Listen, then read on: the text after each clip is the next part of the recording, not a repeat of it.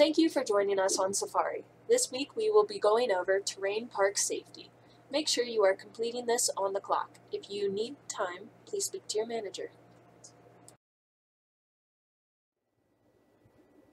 Terrain parks can be a lot of fun if used the right way. Being aware of your surroundings and personal abilities will provide you an optimal experience at our locations, which are managed daily by Vail Resort's own terrain park teams.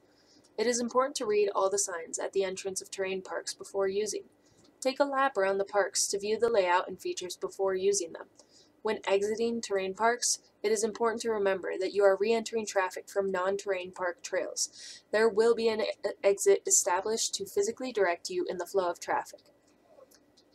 The signs at the entrance of terrain parks will inform the user of size, hand signals, and other information including the NSAA Park Smart program.